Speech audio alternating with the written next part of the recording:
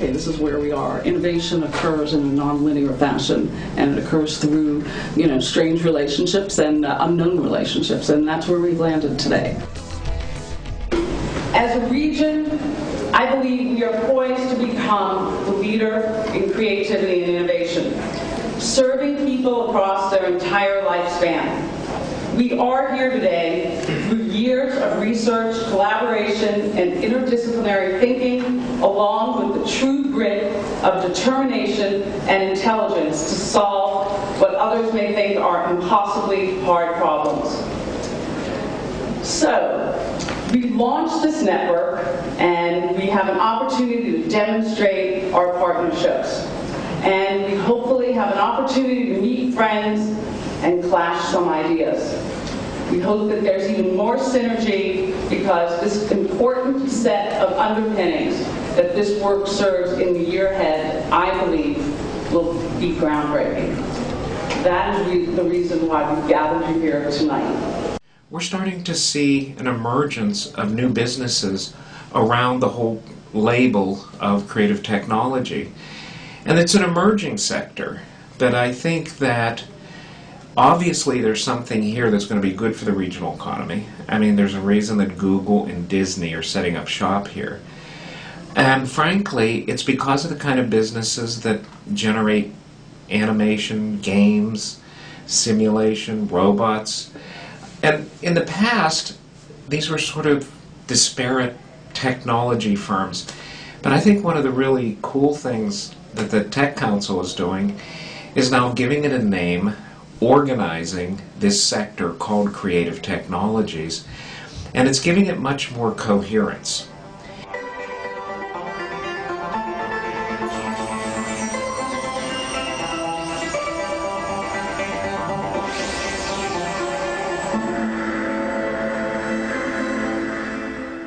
If we've learned anything at Four Moms, it's that no detail is unimportant, and the only way to win is to make sure you do every single aspect of your product better than your competition.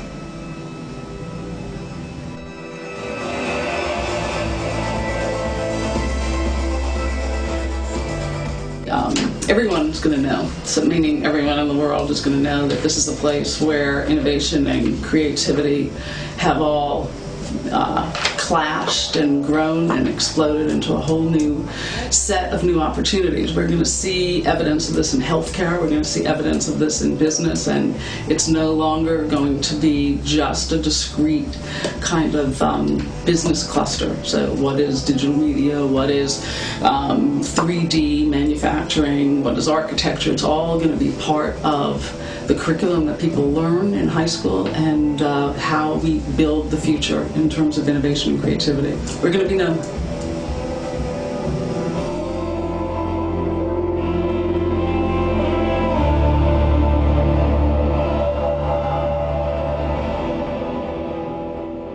Everything that we've done in marketing has been around the idea that we need to get people to feel comfortable with our technology, comfortable with our solution.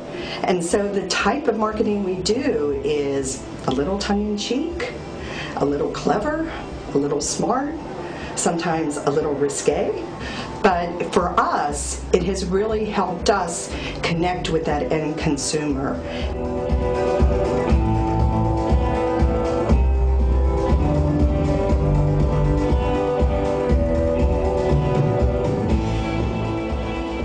We say that Maya is a product design company and a technology lab, or a technology research lab. And what that means, when we say product design, we're really talking about the design that centers around usability, about making products usable. The collaboration or the combination of technology and art coming together in whether it's entertainment or other commercial forms is vital to any economy, and especially here in Pittsburgh, you have such a great mix of those things already here through Carnegie Mellon and other universities, and the technology that's coming out of there to the great art from the Art Institute of Pittsburgh and drama and all the other things at the university level. So the combination of those really is what makes success. want to see our kids do better in school, and we want to see local businesses thrive in this region. That's what our commitment is. And what I find fascinating about this Creative Technology Network is we're talking about homegrown industries that serve both objectives.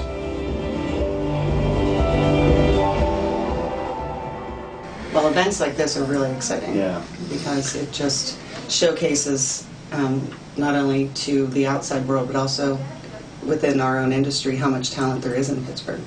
It reinforces our findings that there is quite a bit of innovation in Pittsburgh. It does feel like it feels like a beginning. It feels like the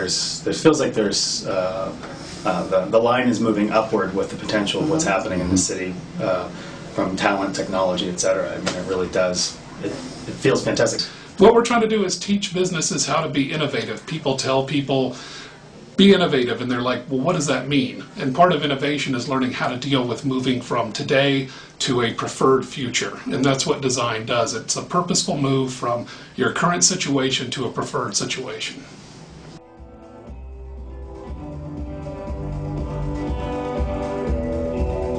I became interested in this very early on. I mean, there are obvious reasons. I'm attracted to shiny objects and flashing lights. But after that book, it was Ken Chesney Harvey, Audrey Russo, who started to say, look, there's an economy here. There's an industry here. Imagination is pretty much your only barrier at this point. Technology has enabled us to do many, many things. Pittsburgh is at a unique point in its history right now in terms of contributing to the national and international gaming community, actually. We've got a critical mass of studios here in Pittsburgh right now. There's enough talent here to not only produce worldwide award-winning content, but in the event that any studio got bigger or smaller, there's enough where there's a nice shift of people through them. That's very appealing to attract gaming talent here to Pittsburgh. We're also graduating students, both creative and technical, from the Pittsburgh community who are going off to contribute to gaming studios, opening their own or larger ones all over the world.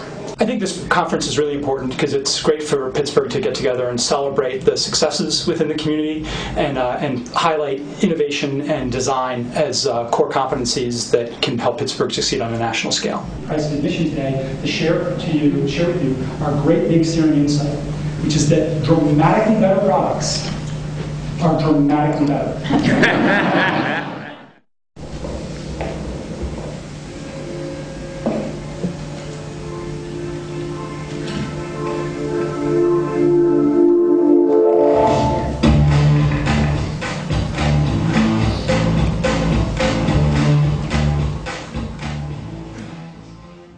Shell Games is part of the collaboration really between technology and art, and it's part of the community of Western Pennsylvania.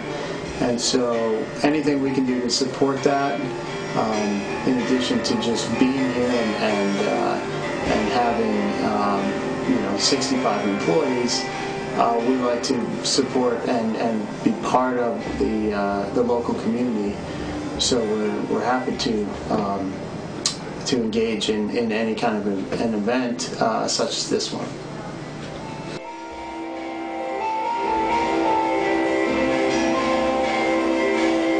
Working with Disney is fantastic, as well as we work with Disney and Pixar in collaboration on a lot of projects, and it's what can you say? They're the top entertainment company in the world, and it's a real honor to be working with a company like that.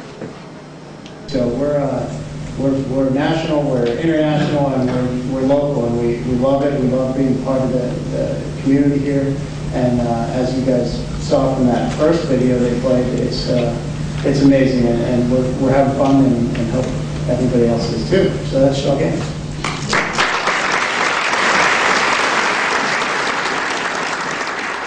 Our clients are fundamentally technology companies, but we're asked to do some of the creative aspects to help them with usability, to help them with interaction design, to help them build user interfaces. Often these need to be beautiful in order to keep users happy and to have people enjoy using some of these products.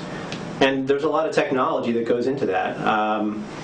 But the other side of it is that there's a lot of work that Maya does that's done with pencil and paper. And in fact, some of the best creative technology we have is whiteboards, whiteboard markers, pencils and paper, scanners, our own brains, being able to work off of each other. We do a lot of innovation sessions, and all we really use is whiteboards and sticky notes, frankly.